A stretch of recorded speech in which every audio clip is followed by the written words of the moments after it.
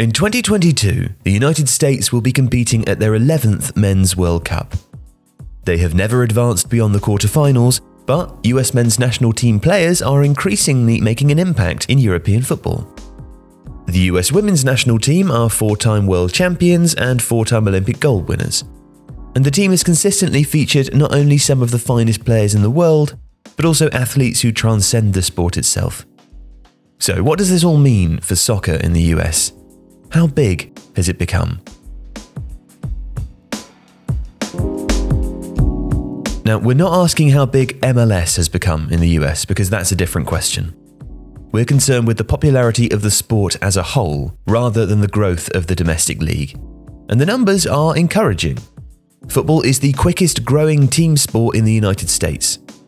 According to a poll conducted by Gallup in 2019 in comparison to 2012, 52% more US adults considered themselves soccer fans, versus the 47% increase in ice hockey, 27% for basketball, 8% for baseball, and -7% for American football. Participation has grown significantly too. According to the same Gallup poll, between 2002 and 2019, high school participation in soccer grew by 32%, far ahead of baseball, ice hockey, basketball, and American football. In terms of viewership and preference, soccer still lags behind the 3 traditional US powerhouses, and by some distance. Around 37% of Americans describe American football as their favorite sport, 11% prefer basketball, and 9% say baseball. Just 7% described soccer as their favorite sport, only enough for 4th place.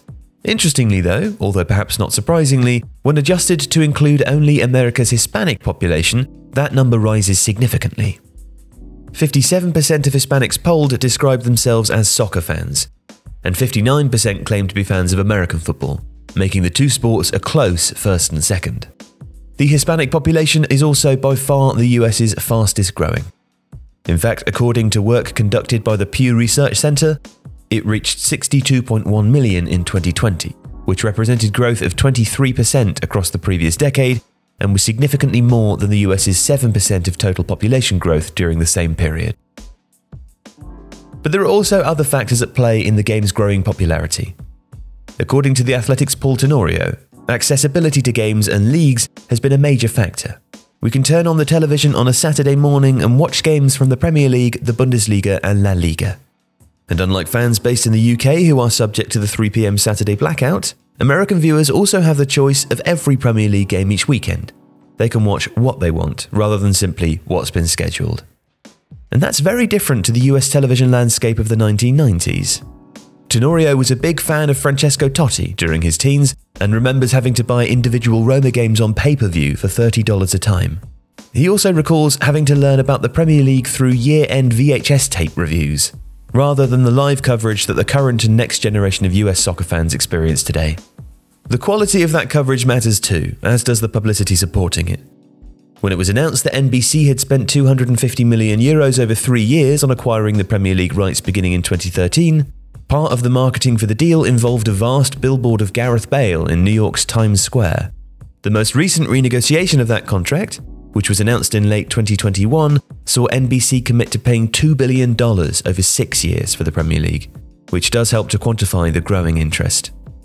During the 2021-22 season, NBC announced that across all platforms it was averaging 507,000 viewers per Premier League match.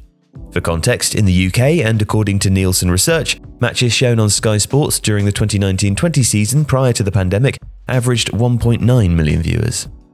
And the game also enjoys some advantages over other American sports, which helps partially explain its growing popularity with younger people.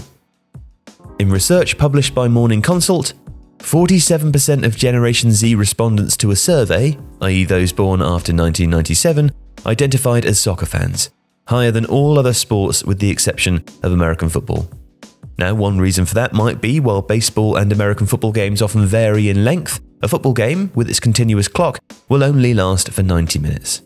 That suits a generation for whom there's much more choice within entertainment and perhaps are willing to give up less of their day to watch sport. And FIFA matters too, the video game, as opposed to the governing body. The EA Sports title is typically second only to the Madden NFL series in units sold in the USA. It provides an important gateway into the sport and initial contact with teams many thousands of miles away. Together, all of these factors present an encouraging picture. Soccer is nowhere close to challenging the dominant US sports, and most likely, it won't do anytime soon.